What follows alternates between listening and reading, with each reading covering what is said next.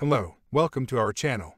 In today's video, I'm going to take a closer look to some details about Documenta 15 censorship and removal of a controversial artwork. On June 21st, a demonstration to show the public disapproval against Documenta organization took place on the FriedrichsPlatz. If you still didn't, you should check on the video that we published on our channel to know everything about it. We have exclusive images for you. I was personally following this demonstration, and I could see that some of the protesters have some type of credentials that I couldn't identify. What we would like to be sure about: who are these individuals expressing so much anger against Documenta 15 art exhibition? Are they Documenta 15 artists? Are they Documenta 15 curators? Are these yellow credentials just a coincidence? We'll return to this topic as soon as we find some answers. Subscribe to keep up to date.